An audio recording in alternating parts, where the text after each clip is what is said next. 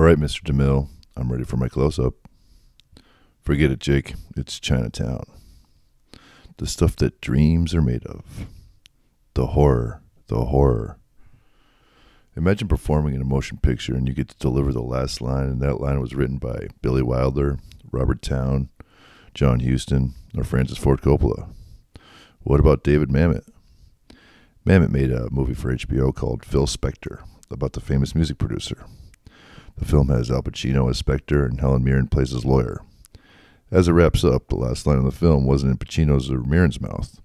It wasn't in Gloria Swanson's, Humphrey Bogart's, or Marlon Brando's either. It was in veteran stage and screen actor John Pirruccello's, and he's here to talk about that, his volunteer work with children that have special needs, and anything in between, on this episode of $5 Buzz.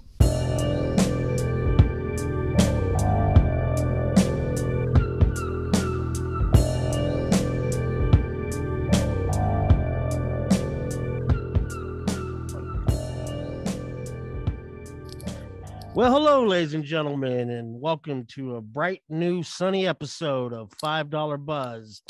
Today, we've got, as per usual, our man with the plan, Mr. George Cursar, out in Connecticut. How are you doing today, George? I'm doing good. If you could tell, the weather's very temperamental here. Had to bundle up a little bit today, and I just wanted to give a shout out to our boy Pete, who's on assignment. He won't be here today. He will be missed. And yeah, looking forward to another great episode, another really good conversation. In fact, we could even say he's prepping to do the big show on Sunday. The right. working the Oscars this weekend as a stage manager.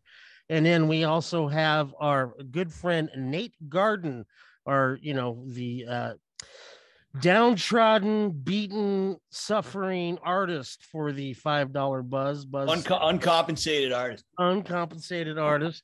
How's it going down in Orange County? Oh, it's wonderful, John. I'm so excited to see John. I'm calling you John. Good times down here, Roger. I feel like a little warm today, though.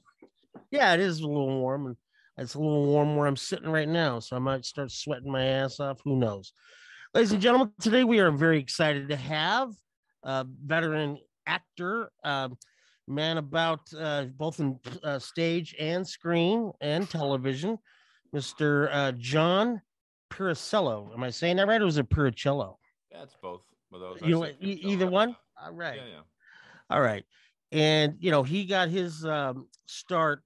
Would it be fair to say that the first thing that really got you noticed, was it that Harrison, Texas? Was that the thing that kind of got you where you started to work more regularly? This play by Horton Foote, the man who did won the Pulitzer Prize for The Young Man from Atlanta, To Kill a Mockingbird, Tender Mercies, Oscars that he won. Was that something that Horton Foote came to actually see your screen, the play, and Mr. David Mamet, right? Yeah, all of that is true. So, next question. Yeah. He's a storyteller, Roger. So you might have noticed that he was recently in Godzilla versus Kong, which was the big movie out a couple of years ago. Saw it here in the big screen in my house. And you did a Brad Payton movie too, Incarnate. I actually know of Brad Payton a little bit. He did the Rampage movie with The Rock, and big video game movie, horror film. And you worked with Mamet and his daughter too, Clara Mamet. She's directed you in a couple of things. Is that correct? That's right. Yeah. Yep. And you were born in San Antonio, Texas. Is this going to be like just a test, like the whole? Yeah. I'm just throwing it out there so people know who you are. True, not true. Yeah. I'm just going to ask you a question. You say true or not true. Just giving a brief introduction here, John. Oh, okay, all right. And one of the coolest things I didn't get the syllabus, so I don't know what. We make it up as we go, John. Oh, good. Yeah, we just fly by the seat of our fucking pants. You've worked with me, John. You know how I operate. Come on. That's right. That's true. I think one of the more strangest things I read about you is that both of your grandfathers and your own father are all named Joseph, and they were all pilots in the Air Force. Is that right? That's right. They're fighter pilots. All combat fighter pilots. That's right. Wow. Yeah. They're and it's funny. I'm reconnecting right now with. I have a lot of connections to a lot of my family spread out across the country. But right now, I'm sort of reconnecting with some of the people that I haven't talked to in a while. I don't have any social media at all, so it's hard for me to. Not hard. I just don't end up connecting like all the social media people do. You're not attending your relationships on an hourly basis on social media, John? Yeah, it's funny. It was a tough call, right? It was sort of like all of this kind of good stuff where you get to sort of stay connected with people that you don't see a lot. Like all of that stuff is lovely, and you see baby pictures and you see all these wonderful things.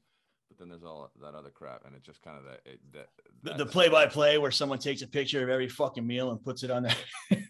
if only that's all it was. But all the sort of vitriol and the boohoo, poor me. Anyway, the point is that I don't have the constitution for it.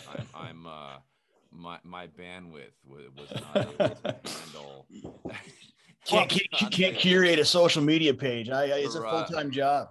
Yeah, that's what IMDb's for, John. You don't need that. I was saying that I got off the social media. I think the final straw was I had this antique table that I had appraised, and I put it on Craigslist, and it kept getting flagged and taken down, and I'll try to sell this table on there, and this is not like this is like a whatever $750 thing, right? It's not an enormous deal, and I put it up again, and it got flagged again and taken down again, and I was like, wow. And of course, with Craigslist, you can't call Craig, right? He doesn't Craig's have busy. a phone number, and he doesn't even have people standing by, at the call center. So you have to go to their chat page or whatever, right? And sort of say, hey, community of people who just sell things and buy things and shouldn't really have any issues with the world. Hey, normal people. No. So I got immediately this wave of just vitriol came toward me like, oh, I saw that you're in the body of your you said it was 700. In the title it says 700. You're trying to rip us. And of course I made a mistake and I was like, oh, okay. And it was just like 3 or 4 just people like, oh, you had it appraised, huh? Well, why don't you just burn it and collect the insurance, you fucker? And I was like, wow. Okay, that's the final straw. Craigslist, and I took myself off of Twitter and Instagram and Facebook and then Craigslist and LinkedIn. every goddamn social media platform. Lyft and Uber and you're like Randy Quaid now, man. Jeez. I'm telling you, I've been trying to call and talk to Verizon, and they don't want to talk to me about it. About putting I want to trade my iPhone for just a flip phone. I want to have a flip phone, and that's freaking them out. They're just like, well, you can't do that because you have this other plan. I said, all right, well, let's just get rid of that plan, and I want the new plan. Like, no, you'll have to add a line if you do that, and then you can't have the same with that kind of phone with the other. They're just like, what are you doing? Oh, they make it so you have to buy their new fancy fangled phones. Always. Yeah. Anyway. It's no joke. Anyway, so a cousin of mine, a distant cousin of mine, my Sicilian grandfather's sister and her cousin, they were double cousins, 2 husbands married to 2 sisters, and 2 brothers married 2 sisters. And all of a sudden her story, like my great grandfather, I think I'm allowed to sort of come out and say this now. I never sort of talked about it whatever before, but he's like a bootlegger, because like a lot of people think about Italians and they think, oh, they're all criminals or whatever. So I used to sort of focus on, well, my grandfather was a lawyer, they're all fighter pilots, we have a plastic surgeon, yada yada. But my great grandfather, who came over from Sicily, was a bootlegger, and God bless him. And that's how they had, that's how we all get to be here and have a life. Wait, where was he bootlegging? In Omaha, Nebraska. Omaha, Nebraska. Yeah, Omaha, lots of corn there. He's making vodka. They were so anyway. So one of his daughters was involved. You know, his cousin Louise. They're both named Louise. That's the other funny thing. So Louise, the cousin, was sort of molested by this local dude. And then it sort of seemed like maybe he was starting to go after my cousin, who was underage. He was like 12 at that point or whatever. Jesus. And so, long story short, she just fucking killed the guy and shot him in the fucking street, you know, like shot him in Nebraska, like Scarface. He like ran out into the street and she fucking popped him a few more times in the street. He stumbled over and like died in my grandfather's pool room, you know, and the point is that was always just kind of family lore, and now they're making a goddamn movie about it, and now it's just. Are you in it? Like, my cousin was like, "Hey, did you see this?" It was like on Deadline, you know. "Hey, did you see this?" And I was like, "Well, fucking hey, how about that?" So, well, how long ago did the story take place? Well, I mean, the 20s, I guess, right? That'd have been Prohibition, Volstead Act, yeah. Because it would be during the obviously they're bootleg. Well, they were bootlegging after. Untouchables. David Mamet wrote a movie about it. He sure did. Directed by Brian De Palma. Yeah. Great movie. I'm also thinking of I'm also thinking of Buscemi down there in Atlantic City, because he had guys coming as far as Cincinnati to transact with him. So I don't Boardwalk Empire. Yeah, on Boardwalk Empire, and you know, I'm sure he had some tentacles out in Omaha. So there could have been some overlap there. Yeah. So is this why you're avoiding social media because of stories like this, John? Or absolutely not. I was actually talking about my cousin I was talking about how really, really proud I am of my heritage, you know, and how, you know, immigrants on both sides, dirt poor, Irish on one side, Italian on the other, came over here with nothing. Literally dirt floor. My mom's dad, their floor was dirt up in Indiana. So went to college, went in the military, made something of themselves, and we're all doing great, you know. So I'm incredibly proud of my immigrant background. And, you know, I don't, you know, it's not like my, you know, they were killing people, you know, but like, you know, you'd had like except for the guy in the street. All right. He was a deviant, man. What's one guy in a street between friends, right? Okay. He's a dirtbag. You want to nitpick, you know? I said, you're only making a whole fucking movie about it. You know what? He was a pedophile, man. She did a service. It was good. But you know, they'd have like a, you know, you'd have like a cousin or whatever. It'd be like, hey, you need a coat, you know? Go down his basement, and he had a, you know, it's like that. But then, you know, like literally, like my Chicago Pirruccellos, like their father was a world-renowned plastic surgeon, like wrote a book on plastic surgery, and that was used. And my father was a lawyer, and one of my aunt Helen, who with Louise, my cousin Louise, the two of them ran the Trentino restaurant in Omaha, and when my sister and I would go visit, they would. You know, she would, Louise is great, man. She had a pink Cadillac that had 10 ashtrays and she would like bend down and she would open up the cash register and bend down and give look us straight in the eyes, like come down to our level, my sister and I, and give you know, a silver dollar to each one of us and say, you know, don't spend it all in one place. So lovely, hardworking people, you know, my family. So John, were you, your dad was in the service. I know I know he's deceased. Was that during the service or? Yeah, he died in Vietnam. He died in Vietnam. He was a combat pilot for A1E search and rescue in Vietnam. So were you a military brat? Like, were you like all over the place? Like, how did you get to Vermont? Well, I was a military brat going all over the place until I was like 4. And when he moved out when I was a little kid, my mom moved my sister and I to be near her parents in Falls Church, Virginia, just outside of Washington, D.C. Mm-hmm. So we lived there until I was 12, and then we moved up to Vermont when I was 12. John's mom's a speech and language pathologist, and that's kind of, I think that's kind of how you and I got to be friendly, John. I'll tell the story. Yeah.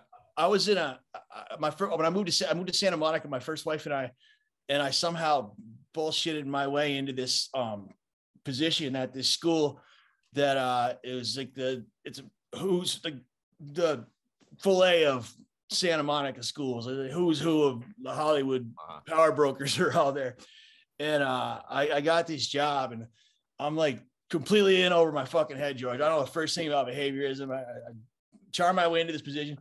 And in my classroom, like the first month of school, and it's just chaos, man. I got around these kids I'm working with. They're really needy. They're socially, emotionally disturbance, qualify for special ed through that disability, and it's chaos. And this guy just comes into my room one day, and he's like, "Hey, what's up? I'm John, and I want to offer my my craft to your kids." And starts telling me a story about how he can what he does in this program he used to do in San Francisco, improv and whatnot. And I'm like, he's like, "Yeah, I'll come twice a week." I'm like, "Sure, man." I'm like, "So for an hour, I'm gonna get a fucking break for an hour." So come all day long. You got it, man. So this guy comes in, man, and I don't know him from Adam. I'm just looking for a fucking respite situation. I'm like, I'm gonna have an hour to myself to catch my breath. And this guy can do his thing. But he comes in, and I've never seen anything like this, John. And I'm not blowing smoke up your ass when I say this. And I tell everyone, and everyone at Franklin knows, of course, but you have no background in special education other than your mom being a speech path. And just this guy is like a horse whisperer with these kids, man. He starts doing all this improv shit, man. These kids can't sustain attention for 2 minutes, 3 minutes, any non-preferred activity. If you can, and he's just got these kids eating out of his hand, and he just takes them through these theater exercises, and a year of this, and he writes a play with them. He teaches them how to write a play. He builds all the props with them, does all the painting and stuff. And I'm getting into it. I'm involved, and it's just so fun to watch him do this thing. And it's all I use all that stuff today. It's all in my toolbox. All those like for icebreakers and stuff. And my high school kids love that shit. The ball thing, all those theater exercises. But it was just amazing to watch you do that shit, man. Oh. Can you speak to how explain that a little bit? So what are we talking about, the special ed kids? I have a couple questions. So what type of disabilities do they have that you're working with? Number two, the play that or whatever it is that you're building towards an end game, is that something you wrote, or is that something pre-existing? No, he made it with the kids. You guys wrote the play together. So what disabilities do the kids have? Social, emotional, behavioral disturbance. Okay. Yeah, what's your tricks there, John? So it was mostly this emotionally challenged kids, right? Yeah. And, there may have been, it's funny. I don't know how it works, but it's sort of like, I think just like in the world, I'm sort of looking to connect with people. I'm really an introvert, I don't really like to leave the house. I'm not really, that's why the social media was like too much for me. Right. But deep down, if I'm interacting with somebody, I want to sort of, find a place where we meet, on the same level. And that tends, I don't know what that is, but it's not some sort of goal I set, or it just seems to be that way. I'm that way. And so I think that what happens with those kids is that, I think that's why I often don't notice what their diagnosis is or whatever. Right. Like I think, if a kid has Asperger's or something, I can see that, right? But I mean, for a lot of the stuff, it's just kind of, there's a kid in front of me, and what's cool about that, what's cool about like that scenario that you provided, that opportunity you provided for me, was that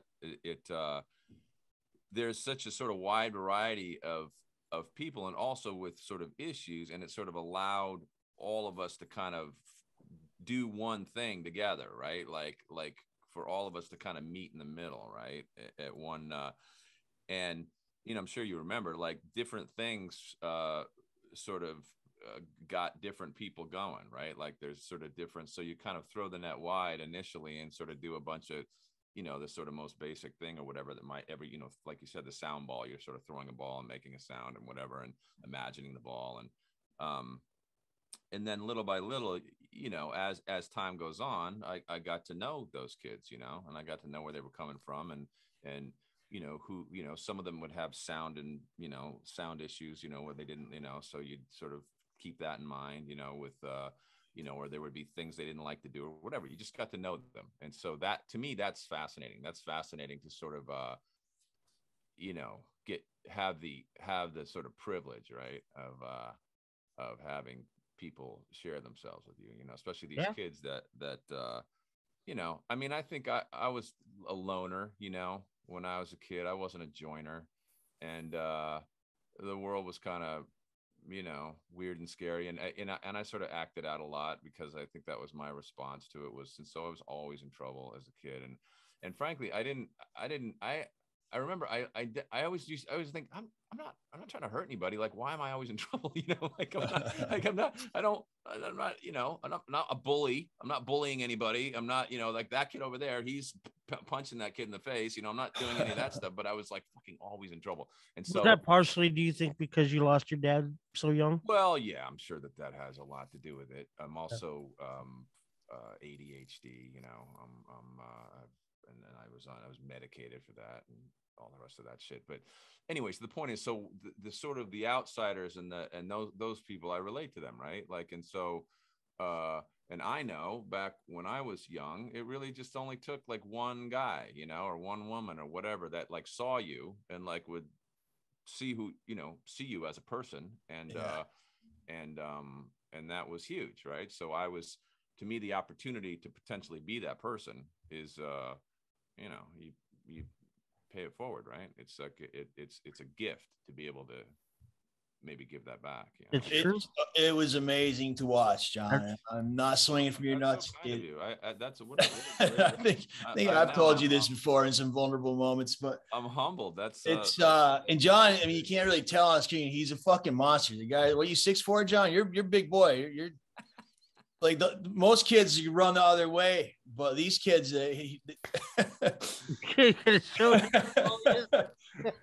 John's a large American. He'd have a hard time getting a hero because they couldn't find villains big enough for him. He'd have the John Wayne problem if he was he'd be the. That's so kind of you, Nate. Thanks for that. Well, everything you described about who you are and what, how you're being an introvert, how you grew up and so forth, only suggests to me, I too, I mean, I joined the circus as well many years ago, and what I call being in the entertainment industry. And you find a lot of, I mean, that's a place for somebody like yourself to go find yourself. That's right. With equal, like-minded misfits and outsiders. Yeah. And our people. And the skill set of being an actor is, it's more about listening and engagement and emotion and feeling it than it is to, necessarily just talk it through. So I could see that being a real good skill set, a real honest actor would have the ability to, reach people, particularly somebody, like the children that you were talking about. It makes John called it mindfulness. It's mindfulness. It's all mindfulness. Just being aware. It makes a lot of sense. It absolutely makes sense. And it fucking translates to every realm of your life, man. Like those kids are better learners afterwards for it. If they can sustain attention, imagine things, put themselves in another person's position. And it was just so incredible to watch. Well, I hope so, because, I mean, that whole school situation is so, it's so stacked against you, like it's so like the individual is fucked in school. Right. And so the those teachers just have so much on their plate. You guys like have, you have, like you said, you have like 30 kids coming at you. And so they have no choice but to kind of, just sort of plow forward, and whoever is coming along is coming along. They don't really have the time to, and the system is not set up for them to have one-on-one, relationships with the kids, and for those kids to get seen. So for if you're a kind of put your head down and do the work, person, you do fine in school, right? But a lot of people aren't like that. And so, and it's sort of too bad that that's whatever, that's the way it is. But it's sort of too bad that you know, that it's like that for so many people, and that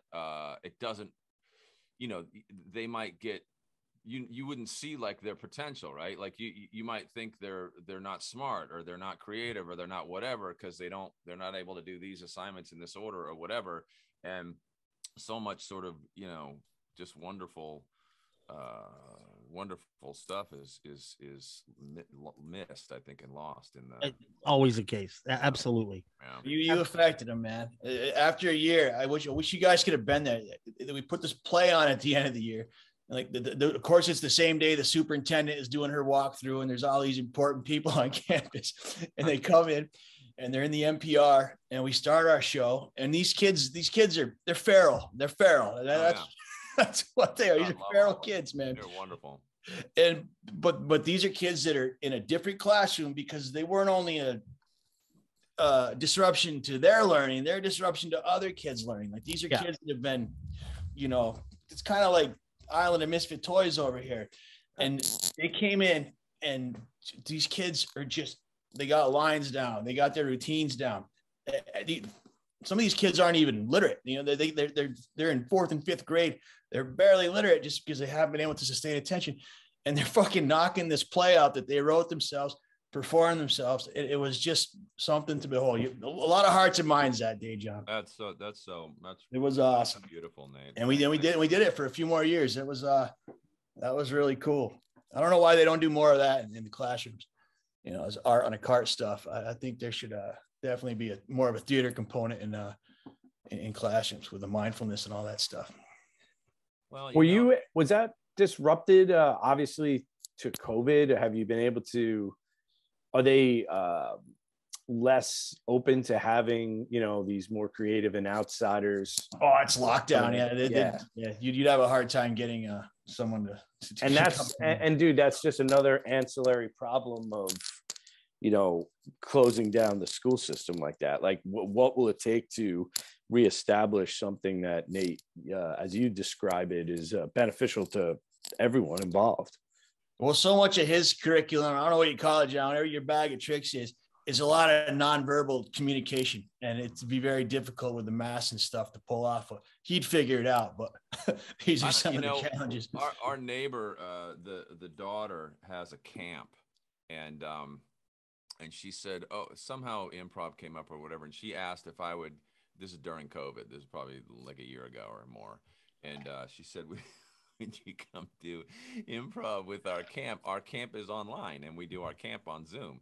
So these 4 squares that we see, like you know, there's like 30 squares, and the kids are like from age like 5 to 9, and they're like out of their minds, bored. Like, you know, the idea of even trying to look around and see what everyone's doing, and someone's in the background, like standing on his head, and this person over here, their parents in front of the camera offering them a sandwich, you know, and 5 of them don't have their mics off, and you know, it's just like this chaos, and that was what you talk about, like doing in your class, like that was like a cakewalk. Like that actually, I could see, like I didn't see any potential. We did stuff, but no, you know, it would be like I'd like to come in with like 5 things I wanted to do, and I would get halfway through one of them, you know, and sort of just lower the expectations, and try to, and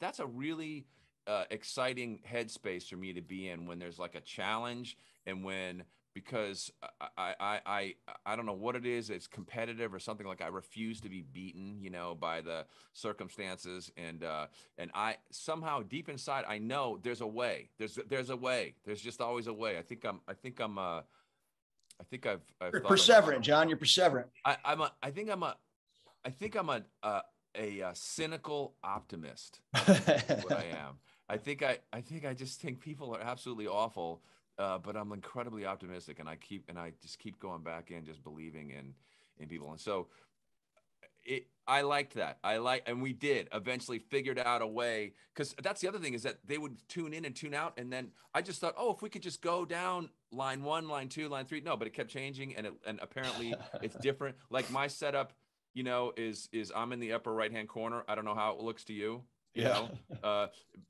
I figured that out on Zoom. Oh, I see. We might be looking at a different screen anyway. But that challenge, that headspace of like, where I start with the premise, it can be done.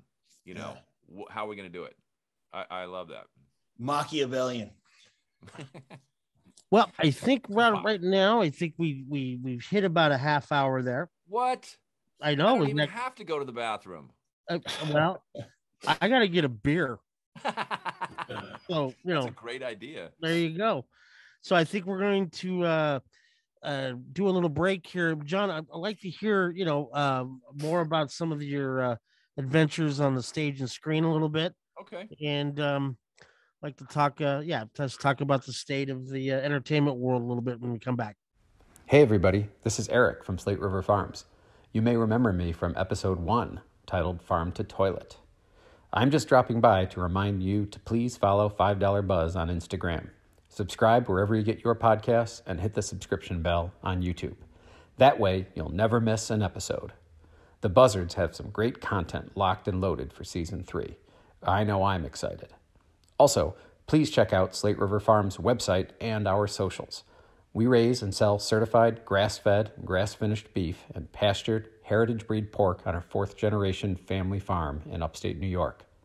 Order online and we'll ship our goods directly to your doorstep via one-day shipping for all of New England, New York, New Jersey, and PA. From our pastures to your doorstep, life gets crazy. At SRF, we believe in peace, love, and pork chops. Hey, welcome back. Hope everyone, wait, they didn't take a break. We did. All right. I was going to say, hope everyone's beards are fresh, but they're watching this in real time. This is why I'm the artist, Roger, not a host. John, I got a little something for you, buddy. When you were coming on the show, I remembered something clicked in my head. Something I was really proud of you. One day, it wasn't too long ago.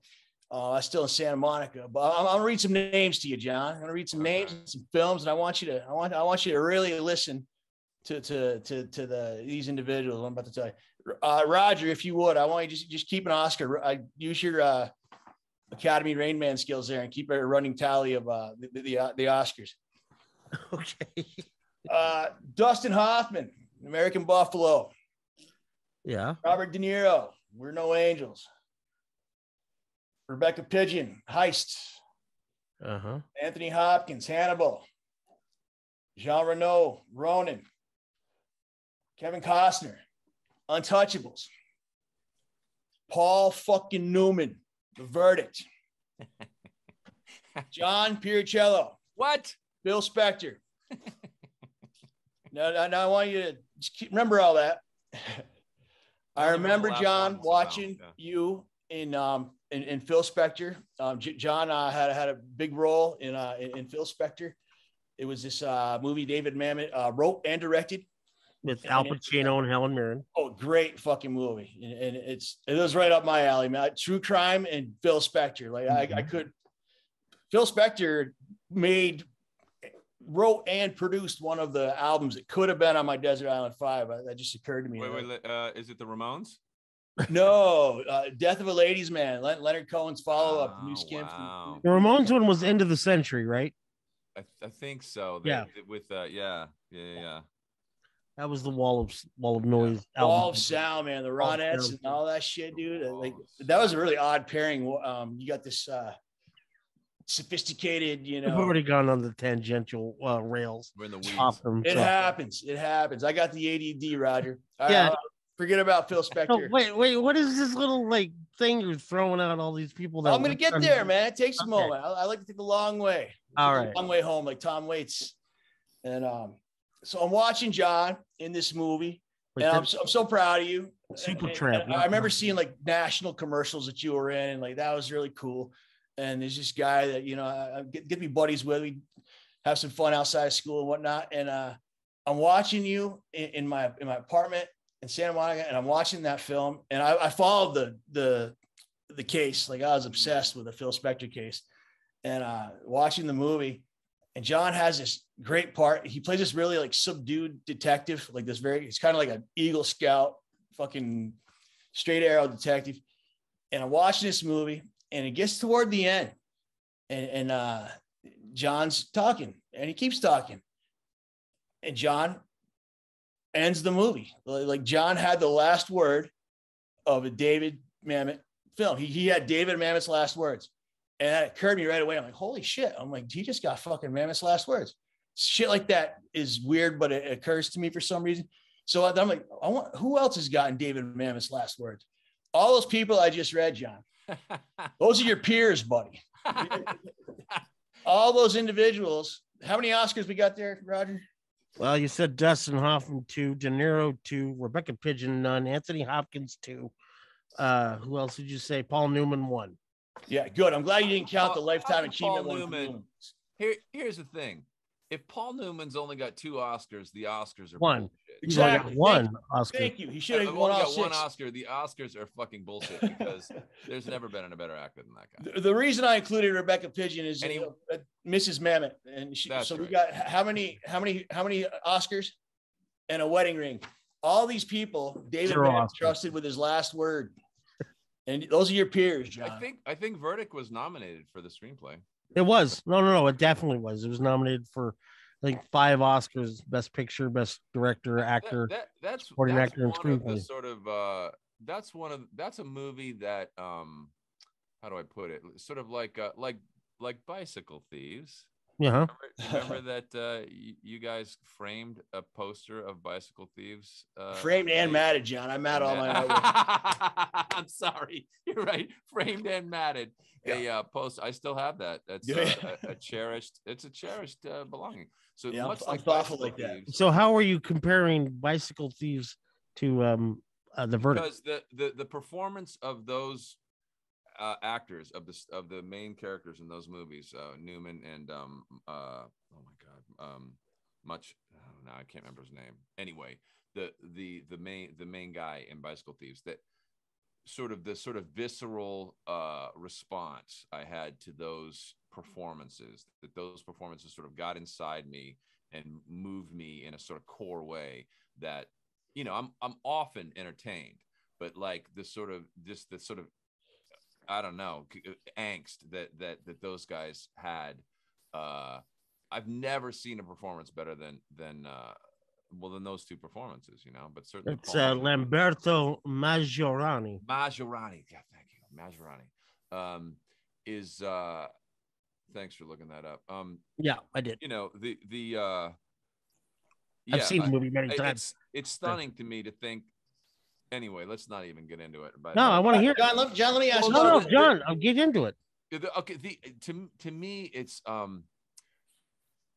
mother always said start with something nice, So the Oscars that are coming up on Sunday, I will give the Oscars credit for creating themselves, right? For creating something and sustaining something like that stays in the collective conscience of at least our country and maybe even other countries as well.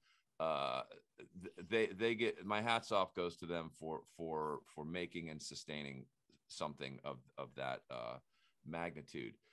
It's a weird, for an actor, it's a weird thing to talk about who's better than another one. Is such an odd, like, just as someone that does it, it's I always say that, like, to win an Oscar it's kind of like someone in the street walking up to you and saying, "Hey, good job," in that, but louder.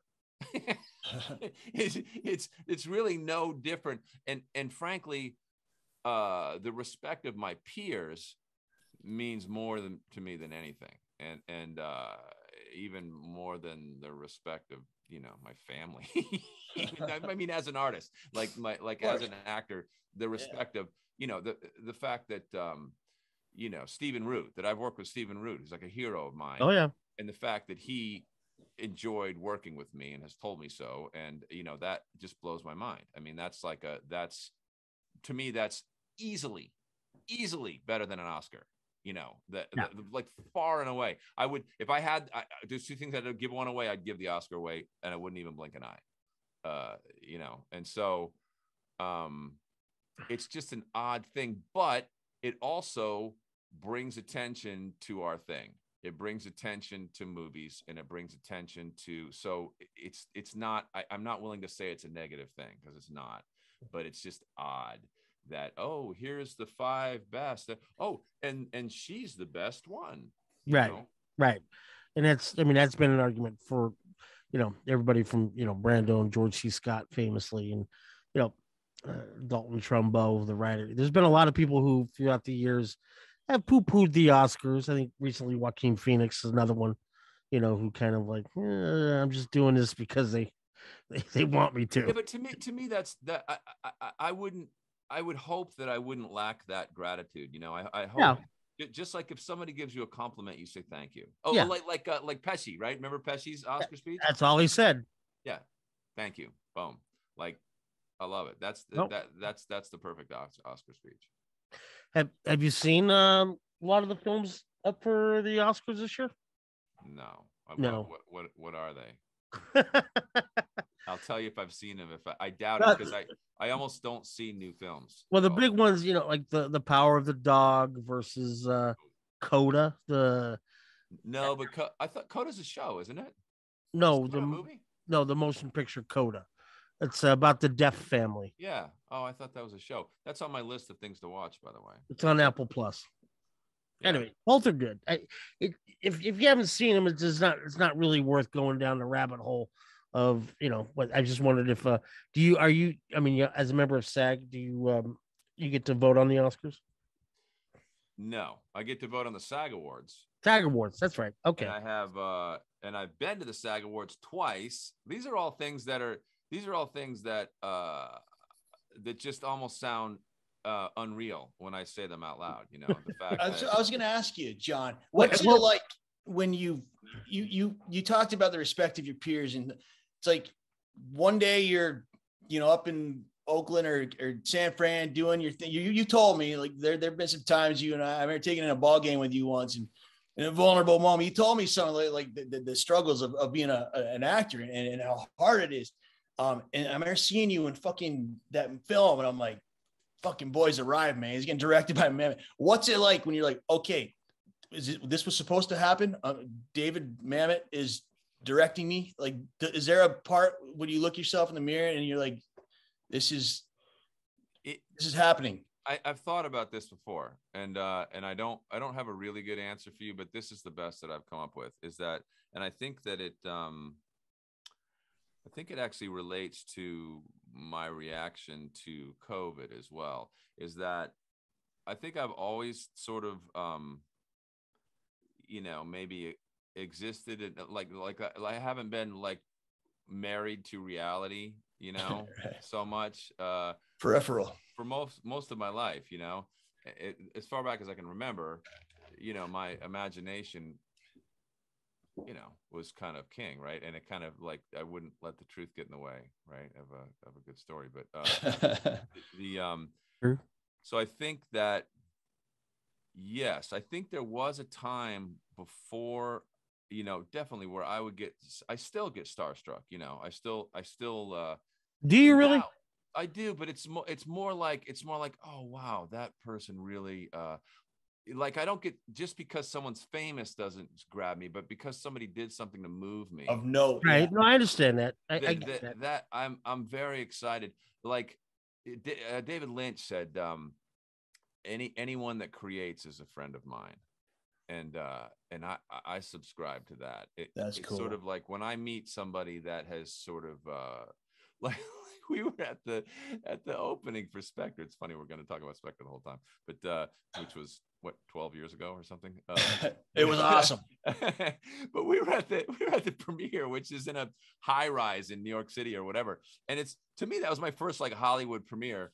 And there's like all these people there that didn't have anything to do with making the movie. And I didn't know that that's the normal thing, right? That it's like, oh, it's an HBO thing. And so HBO calls all these people and has them show up so that it's a big deal, right? Like, but that wouldn't even occur to me that that's what's going on. So I'm looking around going, what the fuck? Joy Behar is here and Regis Philbin and what the fuck are, you know,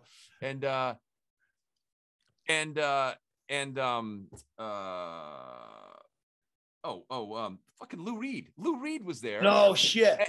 And You know, then I would have been a little starstruck. You'd be starstruck, right? Okay, so not only was Lou Reed there, but Roger's getting selfies and shit. Jeffrey Tambor and I were talking, and Jeffrey Tambor was another guy that was in the movie, hero of mine. This is another. It never stops, Nate. It's like, you know, Larry Sanders Show. Jeffrey Tambor was my fucking hero. So fucking great in that role, right? And so now I'm working with him, and so. He and I were talking, and I said, oh, you know, we've been working together for 3 months or whatever. I said, oh, where's your wife? You've been talking about your wife, and I want to meet her now. Where is she? And he points across the room, and he goes, she's right there. And he points, and I look at the end of his finger, and Lou Reed is standing there. His finger, and I go, no, that's Lou Reed. And and Tambor goes, not him, her over there. And so then I looked at Lou Reed, and this is also funny. I looked at Lou Reed, and he was sort of confused, like, you don't want somebody to feel like they're the butt of a joke, right? And so I explained to him, I said, hi, I'm sorry, I'm making a joke right now. I'm John. And he goes, I'm Lou. Hey. That's awesome. And I would have said, of course you are, but I didn't have to. And then Lou Reed disappeared off into the crowd like Fields of Dreams in the corner. Disappeared into the crowd, and he was dead like 2 weeks later or something. Wow. Yeah, I was going to say that had to have been. I was just about to say that had to have been close to when he died. So when you said Lou Reed, I was a little, but now it makes sense. 2 weeks. It was later. like it was right. And then when they honk, honk, honk, blink, blink, blink, it's time for the movie to start. Everybody go. Everybody's left, and Keith Richards. No shit. Well, there you go. Now you're getting there. Now it's my turn to give. Now it's my turn for a selfie, Roger. There's all these tables with like drinks on them and stuff like that, and he comes out and he's like, you know, he really is. He's like a pirate. He's like he's like Depp, and he goes and he reaches over to grab someone's drink off of a table before, you know, he has to head in now, and he's got to fucking load up, right? So he's heading in. And he goes, and his wife goes, no, Keith, no, Keith, no. And he goes, like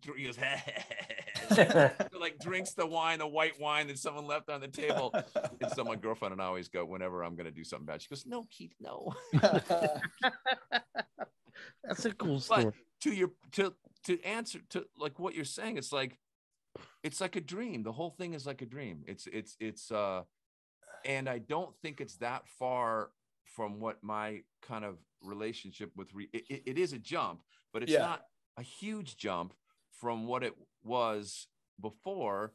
So as these things, and now David Mamet's here. Oh, and now Barry Levinson's sitting there. Oh, and now Helen Mirren. I'm in a car with Helen Mirren, and we're being dragged around a parking lot. So as these things happen, it's sort of like there's always something human, you know, that happens in those interactions, which reminds me that we're human beings on the planet doing stuff, and that all of that other stuff, that's not the real thing. The real thing is that we're these two people, you know, like with Helen, it was the first day of shooting, like we'd gone out to dinner the night before and watched Rebecca do a gig and stuff to sort of, you know, fucking Al's there and Levinson's there and like Dave's there, like all these people are there, just sort of, all right, you guys, we're all going to be here, so let's just relax. You know, that's I think what it was like. Actually, we went to Al's house in Beverly Hills, poolside, and read the script early on. Oh shit! You know, before, so I'm sitting there at Al's house, like, you know. So you got to act cool, like this is fucking normal, or like. Well, you know what? It's funny. I walk in, and his daughter, I think Beverly D'Angelo's, and his daughter is sitting there like drawing, you know, with pictures on the table. Most normal thing in the world. There's a kid there in the living room, like drawing. Like, so as I walk, and this is a house. I've been in houses before. Oh, and there's a pool down there. So in a way, there's something incredibly normal about it. There's more normal about it than not. Yeah. I mean, I used to go drink at his dad's bar that he was, which was in Covina, California. It was called Pacino's. Al Pacino's dad had a bar? Yeah, called Pacino's in Covina, California. Now, the two of them, they were estranged from each other for a long time. So, but at the end of his dad's life, Pacino would come around more, and before his dad died, they kind of tried to make amends at the end. But you'd walk into the bar and it'd be, fucking all kinds of photographs of his son all over the place. Yeah, but he's an absolutely lovely guy. I ran into him like a couple of times since we worked together, and he always gives me a big hug. And he's a talker. He's a wonderful, lovely guy. That's cool. And I cannot imagine what it's like to try to do the work with all the stuff that he carries along with. Like, I can't imagine, like, think of all the great stuff he's done since Godfather, and really that the specter of Godfather, pardon the pun, is never going to go away. Like, like that's, you know what I mean? Like Michael Corleone is culture. It's a cultural fabric. It's a cult. It's bigger than, there's nothing bigger. Right. And so the idea that he carries that around with him, and he now has to disappear into something, and he has to do the work, and people have to sort of see him as this new thing. And every little thing that he does is under a microscope. Every little action he does, and every little, motion he makes or whatever. Oh, he's doing that thing again, where he does that again or whatever. So he's under a microscope, and the idea that he continues to be an artist. And I don't know if this is, I don't know. This is just a theory, but I feel like if I get too far away from the theater, I lose track of acting, and I wonder if it's the same for Al. And I wonder. Yeah, and he came up, unlike a lot of his brethren, he came up with the theater. Totally. For all 100%. The pure. He's a Strasbourg guy. Is he? Yeah, probably. He probably. I think he is. Yeah, but with guys like De Niro, not that much of a theater guy. He came to cinema from the get go. Nicholson cinema. Not a lot of those guys were theater guys. Pacino, both amazing actors. So. Yeah, no, I don't disagree, obviously, but but Pacino definitely came from, what was it? What was the big one that he did? It's not the Indian in the cupboard, but it was that documentary about John Cazale. Yeah, of course, the 45-minute doc. Amazing, and like that's how John got into Godfather, which had been his first film. Well, was Godfather first, or was he's only been in 5 films and all were nominated. Right, but I was trying to think if it was Deer Hunter, if it what the first one was. It was Godfather, then The Conversation, Godfather 2, Dog Day Afternoon, and then The Deer Hunter in order. You go. Very Told nice. you, John Rain. I got Rain Man here. Word. I know you. Hey, Nate. I love it. God bless you, Nate. I got a cut. Well, speaking of Pacino, he played Ricky Roma in the play Glengarry Glen Ross, right? Yeah. So that was a Mamet film. And Nate, if you'll entertain me for just a second, because I want to loop in a story that includes you, and I think John may appreciate this. So over my shoulder, I got a picture of Val Kilmer, right? Big Val Kilmer fan, who was in a Mamet film as well called Spartan. The Spartan, yeah. Really good film. And funnily enough, about 15 or 20 years ago, my sister wanted to go to this autographed meet and greet show in New Jersey, and we were living in Long Island. And I said, you know what? I'm not really into that. She's like, oh, well, Val Kilmer's going to be there. So I said, oh, fuck. All right, I'll go shake. I got the picture of me and Val Kilmer on the shelf. So I remember that was on Facebook. Right. So it's like you're standing in line, and you could meet Val Kilmer, or you can meet Henry Winkler, right? So you're standing there in line, talk about there's some like professional wrestlers there, and like some like guitar play. It was a very random mix of people, but you got Val Kilmer and Henry Winkler. So I'm standing there, and Winkler comes up. He's like, hey man, are you waiting for Henry or are you waiting for Val? And I felt bad. I'm like, hey dude, I'm waiting for Val. So fast forward a couple of years, Nate. Henry Winkler said that to you? Yeah, he's like, dude, are you waiting for Henley or are you waiting? I felt like a schmuck. I'm like, dude, I got to decide between Iceman or fucking Arthur Fonzarelli himself. So Iceman or Rain Man. Yeah, dude. So fast forward a couple of years, Nate. I'm out in Santa Monica. meeting up with you and Pete. And the next day we got to breakfast. My wife wants to go to some place in Brentwood that she wanted to go and have breakfast. So my little daughter Brighton's in there. She's like 2 years old, running around. Who walks in the front door is Henry Winkler. So, he picks up my daughter and he's like, hey, here's your little girl. But I'm bringing it back with Mamet and Winkler because, John, the show that you've worked on HBO, Winkler, hasn't he had a pretty big role on the show Barry with Hader as well? Yeah, and Barry. What's it like for a guy like that? You know, you talk about iconic actors like Al Pacino, but, you know, in a different way, Winkler was, you know, I mean, that's a trend. Yeah. And look, bigger than all of them. And he's still out there working on his craft, and there's still work for these folks to do. You come back, right? I don't really have the words to explain that thing that you're talking about, because to me, Arthur Fonzarelli was absolutely my hero. Right. And I remember Davin Charlton down the street.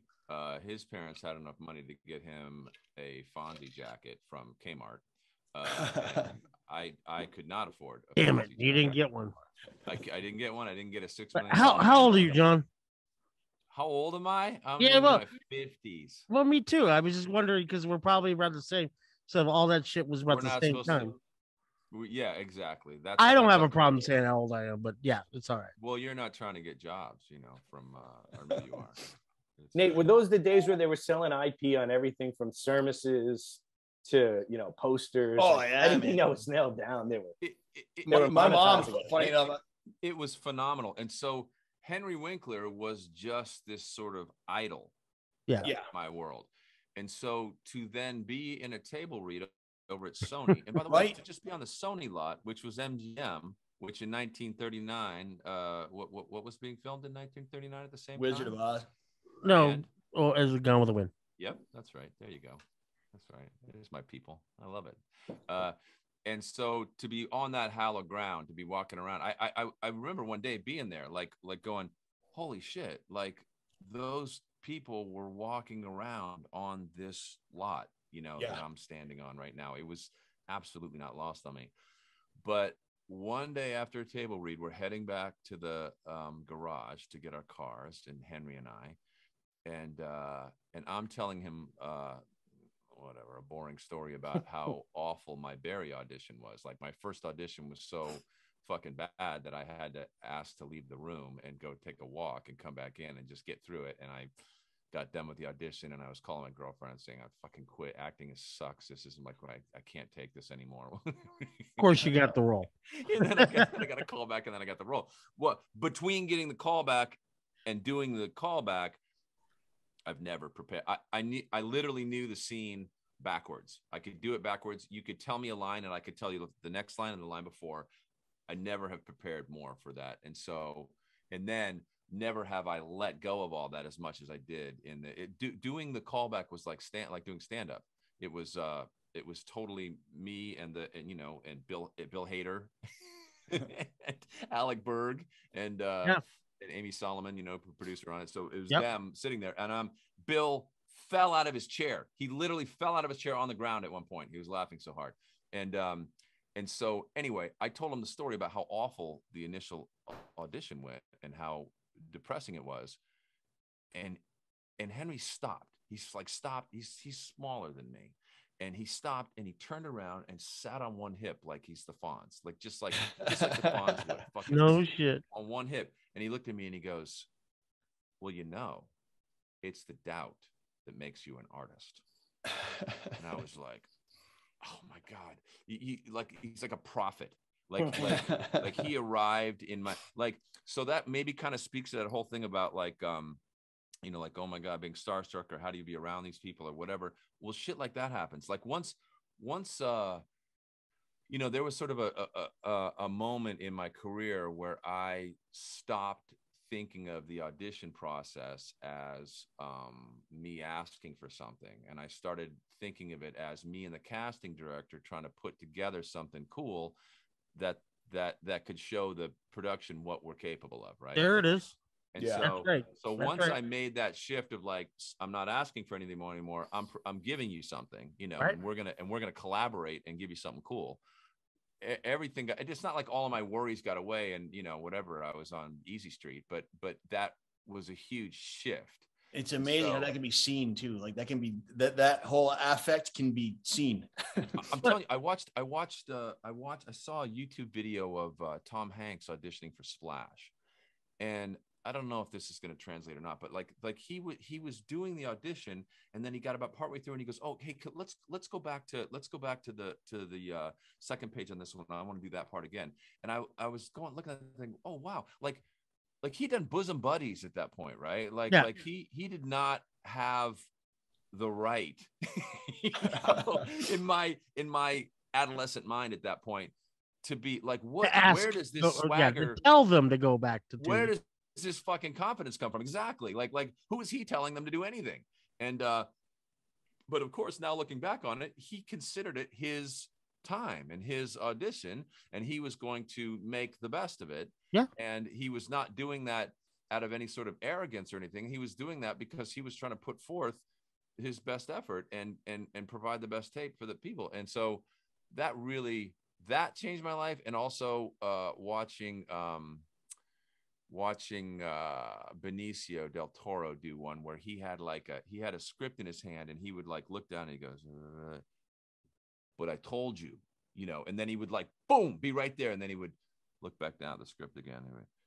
But so those two things sort of reminded me, oh yeah, it's really about the engaged moment. It's not about me having practiced some, you know, show for you, you know, to entertain you or whatever. It's not me being off book and trying, right, showing you what you would get if you hired me or something close to it anyway. And it's not even just that. Beyond that, like what you're talking about there, you might not even be hired for that. You might not get that, but everybody in that room is going to remember you for the next one. That is an excellent point. That is how I got on Twin Peaks. I got on Twin Peaks. Long story short, I went up there to Calvert to the studio, and it's a weird, you know, it's weird. It's sort of, you go in and Lynch is not there. They have a camera, and Joanna and Krista Hazar, who's a dear friend of mine. Husband. Okay. The two of them are sitting there on either side of the camera, and they are like, pretend like, you know, the camera's Lynch and do the thing. Anyway, the point is, when I got done, I had no idea how I had gotten there. I didn't know how they found me. Like, what my agents didn't know. I was at ICM at that point, and they were like, I was like, how am I getting called in for this? Like, well, we don't know, you know. and so we certainly weren't doing our job. But you know, so I get out, and Krista comes out, and she goes, John, she's just a uniquely wonderful person. And I know now because I'm now friends with her. But she came out and she said, John, that was great. And I said, what am I doing here? And she goes, oh, well, don't you remember 2 years ago I was an assistant on an independent film. It never got made, but you were a bus driver, and you said, welcome to Los Angeles, and you did your little hand like this. And she goes, remember? And I said, no, I don't remember. And she said, oh, well, I did, you know. So to your point, that's exactly right. So 2 years later, I'm in 8 episodes of the new Twin Peaks because Krista Hazar remembered me do this as a bus driver, you know. And you know, it's just it's crazy. You just be memorable is the lesson. I guess I don't. I mean, to me, it was just, I literally don't remember the audition, but apparently it was, I did something that she remembered. So I was reading this real quick, going back just to follow up on that. Going back to The Godfather, as we were talking about Pacino, Robert De Niro auditioned for Michael Corleone. Yeah, he slays it. And Sonny. And Sonny, that's right. And slays it. And they were going to give him the role of Paulie. Coppola worked out a deal to get him off because Pacino was supposed to do Bang the Drum Slowly and play the part. Yeah. And so they made it work it out. So, you know, Pacino goes over here, insert De Niro over there. And there was also trade with another movie called The Gang That Couldn't Shoot Straight. But there was an ulterior motive. Had this movie ever gone or made, De Niro had an idea in his, Coppola had an idea in his head. And certainly that idea was, not only was he going to save him for something else potentially, but he saved him to play fucking Don Vito Corleone, and that was the first time and one of only 2 times in history that 2 actors won an Oscar playing the same character. The other 2 was Heath Ledger and Joaquin Phoenix for playing the Joker, but this was in the same movie universe, and it kickstarted Robert De Niro's career along with Mean Streets and around that same time. Can you imagine? I mean, you can't imagine anybody else in that role, Yeah, that's true. I'm sure De Niro would have slayed it too, but Pacino, and I rewatched it just the other day. That's the reason why it's funny. It's all in my head. So I showed it to a bunch of kids because I do a lot of, I'll do a lot of little film theory, a little film history with the young 20-nothings and give them perspective of the film. And watching Pacino again, as we just talked about, and how everybody else is trying to do their best to out Brando on some level. Pacino is that stage actor. He's internalizing it all. It's that. And I think we've all read, and it's going to be cool when the offer comes out. Yeah, I can't wait to see it. But I mean, all of us aficionados, that are obsessed with The Godfather. But he talks about or Coppola talked about how the dailies were coming back, and Pacino wasn't doing anything, because in his mind, because he's a fucking actor, in his mind there was an arc to that character, and you had to see him go from the war hero, whatever, quiet guy, to the Godfather, right? You have to see him. Yeah, at the that's end, right. And so all the stuff they were doing, he was anticipating this arc and was sort of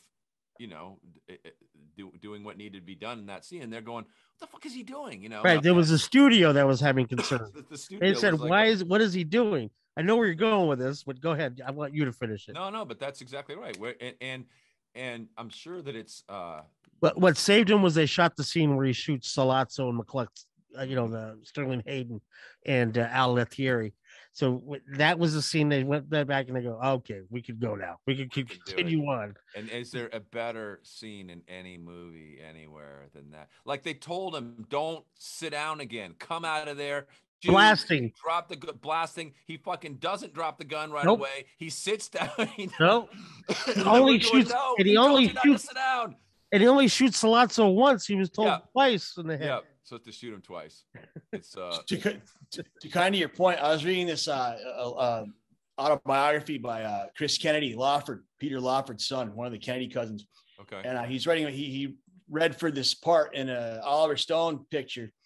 Didn't get the part, but he got this beautiful letter sent to him, thanking him for going to the fucking whatever. And he's trying to make sense of it to his cousin Maria. And he's like, what the fuck is this? Of course, she was with Arnold at the time, who was the king of Hollywood. And she explained to him, it's like the Hollywood landscape changes so fast, and you never know who is going to be. You're down 1 minute, you could be the fucking A-list. Like that's a courtesy given to you, Chris, because tomorrow you could be fucking Tom Cruise. Like that's just how quickly the landscape changes, and there's all this courtesy that is practiced because today's fireman number 3 through the door is going to be tomorrow's fucking. I will tell you, when I was at I think the last time that I was at the SAG Awards, Jason Bateman I think won for Ozark, right? And he got up there, and what's really cool about the SAG Awards is that it's all of us, right? Yeah, you're there with your people, and there's no, and it's glitzy and stuff like that, but it's still a bunch of actors, and which is cool as fuck. And Jason gets up there at the podium and he goes, you know what?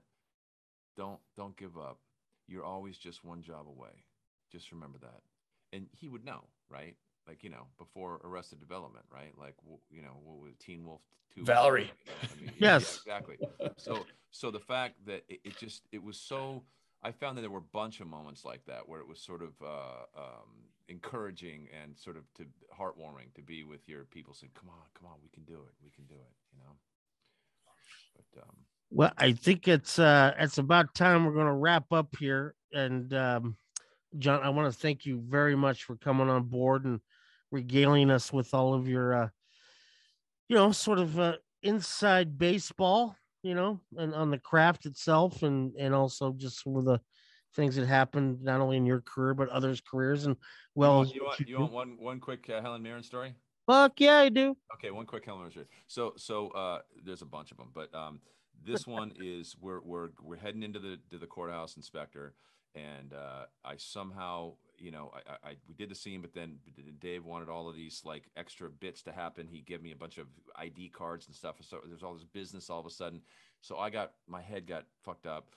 And about midway through the scene, I was like looking over, and I was so out of it that I was like, "Oh shit, that's Helen Mirren!" Like that's how fucking far out of it I got. And Oscar winner Helen Mirren. So we get back to our starting point again, and I'm sitting there, and I don't know what prompted me to do this, but I turned to her and I said, "I don't know what's going on, but I'm just totally inside my head right now. I gotta just jump, I gotta just jump." And she's like a little pixie, like a little fairy. She goes, yeah, jump. And it was magical. It was like that's why she's the fucking greatest, right? She's encouraging you. She's encouraged me. She's like, do it, jump. So oh my God. Helen, if you ever wonder what Helen Mirren's like, she's like that. That's awesome. I always wanted to hang out with Helen Mirren, man. Never got to yet. So and she's incredibly attractive. I don't have to tell you. I get that. Ever since I saw her, the first time I vividly remember seeing her in a movie, of course, is 1981 when I saw Excalibur on the big screen. Okay. So playing Morgana. Yeah. I thought you were going to say the cook, the thief, the wife, and her lover. No. That's much later, and I'm a big fan then, and I'm a huge Peter Greenaway fanatic. And love that movie to death. Oh, good. Yeah, I love that's in my top 12 favorite films of all time. Oh, that's great. It's about time to watch that again. Oh God, I love that movie so much. Love Greenaway. Anyway, again, I just want to say thank you. It was great to meet you, and hopefully, I'm a producer. Maybe we'll work together someday. That would be wonderful. If nothing else, it'd be great to have a beer with you, and that's even more important. San Francisco Giants fan. Right, I'm gonna lay it out. Yeah, and I'm also a Giants fanatic. Oh wow! Yes, and 49ers and the Giants. So. Oh my goodness! I was for my birthday this last on the 12th. It was Game 6. My girlfriend and her son took me to Dodger Stadium, and we got fucking stomped, as you remember. Yes, I do.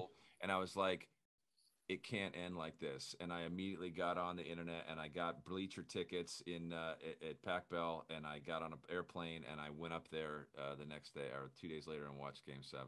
Watch us get beat again, but at least it didn't end like that. It didn't end. Yes. Yeah. But I don't think there's a finer sporting venue in the United States, at least, than that. Where the Giants play. It's incredible. That's a great ballpark. I was standing there with my child, so you can tell how long ago it's in a baby Bjorn. Like no, that was at Candlestick. So we were walking, a toddler. I was standing with a toddler, and I went, oh, we're out by the Cove, right? We're out in in right field, and we're and I look and I go, oh, Barry Bonds is up. We should stop and watch because he was on his home run. He's on his 73. He was on that run, and we stopped. Sure enough, number 55, right over our head. Damn. Yeah, I saw. Wait, real quick, when they against the Angels during the World Series, I got to watch him hit a home run in Game 2, right over my head in a losing game. But I got to watch, Barry hit one right out of the park, right over. That was again. I agree. I know what you're talking about. It's beautiful. It's a beautiful time to. I did a commercial with Barry Bonds. Oh, we did a commercial with him? Yeah, and Jason Alexander. Yeah, up in San Francisco. Easy. What was the product? I think some like Kentucky Fried Chicken or something. Because the conceit was that he was hitting chicken nuggets out into the stands, and I was a janitor, like cleaning up, and I had to dive out of the way, and then they decided that Barry Bonds doesn't hit foul balls, and so he wouldn't be hitting them into the stands. He'd be hitting them out, and so then I was cut out of the commercial. furthermore, it was I don't want to besmirch Barry too much, but all the things you've heard about them seem. Yeah. Hey, I got Nate. I can't leave without saying this, and I know we got to go. But again, my daughters. We were at a hotel in Beverly Hills. Another time I was out in LA, Nate, and I was probably hanging out with you. And my daughters are running around. They're outside, and you guys might know the hotel, but there's like this small pond outside, and there's a gentleman dressed, sitting by himself, wearing like a road biking outfit, like spandex outfit. And my daughters are like jumping around, like looking at the koi fish. And I'm like, dude, that's Barry Bonds right there. You know, like talking to him. They're striking up a conversation with the guy. I'm like, come on, guys, leave Mr. Bonds alone. He's like, no, it's cool. I got 2 kids, or I have kids. It's real. And he was like the politest, most gentlemanly person you could ever want to meet. And, you know, growing up on the East Coast, like Barry Bonds was always seen as a villain. So I had this image in my head like he was going to be a dick and rude. And for some reason, I had this picture on my phone because my buddy was a baseball card collector. And I had a picture of him and Bobby Bonilla, very slender, probably weighing like $175 when they played for the Pittsburgh Pirates. So I'm like, do you remember these days? And he's like, yeah, man, I do. Like the nicest fucking guy. Was such a polite guy, like talking to my kids. To hear it. And I'm glad to hear he was nice to your kids. So my daughter Brighton is running around with Barry Bonds and Henry Winkler, and Nate, she's gonna be a terror. I don't know what's coming next for that kid. Yeah. Well, let's say our goodbyes, gentlemen, and I want George, you to take us out since I brought us in. I got one more aside here. I can't. I just gotta say it one more time, John. How's it the Beatles song? The love you take is equal to the love you make, or however that goes. John, good things happen to good people, man. And the love you showed those kids, man, that few people have patience for. And it wasn't just my class. This guy was omnipresent. He's not just a good member of the community. He's a great dad, and he was always there. We went to science camp one week. I miss you, John. We had some good times. But you were a presence on that campus, and I am certain you were missed. That means the world. I hope you're still doing that. I hope you're still giving to yourself, and no matter how big you get and how many Mamet. I want you to get the staccato gum chewing Mamet speak, man. You played the straight laced detective, and I didn't see your play, but you played a priest, so I don't imagine you got to say fuck too much, and that's what I want. I want you to get that role. Then. Well, you gotta do that speak. This is this. Chicago hard ass fucking. Thank you. Yeah. When you worked with Mamet, of course, just read the lines. No, I got to. He wrote a pilot that didn't go, that his daughter directed, and we had Grace Zabriskie and Rob Riggins and stuff. It was great. Oh yeah, it was awesome. And but in that there was a phone call, right? So I got a Mamet phone call. And I was absolutely word perfect on all the half words and all the ellipses and all the stuff that I had. Yes, I understand. No, of course I will. All of that stuff was fucking word perfect. It might be the proudest I am of anything that I've ever done. That I did a little Mamet speech on the telephone. Oh, I love it. And got it. It's awesome. Got it word perfect. Yeah, it's awesome. Well, John, we really appreciate your time. Thanks for coming. We'd love to talk to you again soon. Nate. Yeah, anytime. You guys are a pleasure. That's just been a lot of fun. A lot of different, we covered a lot of territory. We did? Yes, sir. Yes, sir. And Nate, thank you for sitting in for Pete. You'll be back again soon. You'll be behind the creative process of this one. And Roger, it's been great. And for Pete, this is George signing off. If you get a chance, follow us on Instagram. Subscribe to us on YouTube. Subscribe to $5 Buzz anywhere where you get your podcast. We look forward to seeing everybody again. If you got any questions or comments, it's $5 Buzz, all one word, @gmail.com. And we'll be looking forward to the next opportunity. So thanks again, guys. Appreciate it, and have a great night. John can plug us on his social media. Oh, wait. No, we're fucked.